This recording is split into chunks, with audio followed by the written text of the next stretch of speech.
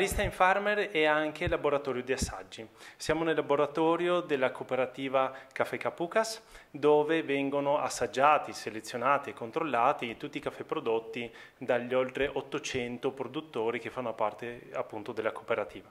Come vedete qui sul tavolo, le ciliegie secche, diciamo, sono quelle che poi effettivamente sono il risultato del processo di lavorazione delle drupe naturale. Caffè in parchment, in pergamino, e sostanzialmente ciò che arriva qui alla cooperativa per l'assaggio dopo la lavorazione in umido con la fermentazione.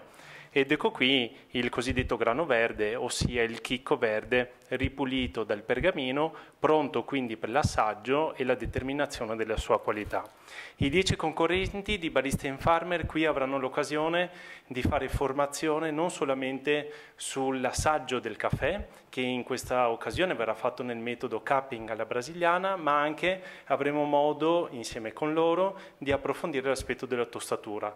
Una tostatrice da 12 kg della Didrik sarà l'oggetto della formazione che i 10 baristi avranno modo di fare nei giorni che passeranno qui a Capucas. Quindi i diversi profili di tostatura verranno poi assaggiati e la competizione tra di loro verterà proprio sul riconoscimento, una sorta di gara d'assaggio, che quindi il riconoscimento del profilo di tazza sulle diverse tostate che faranno.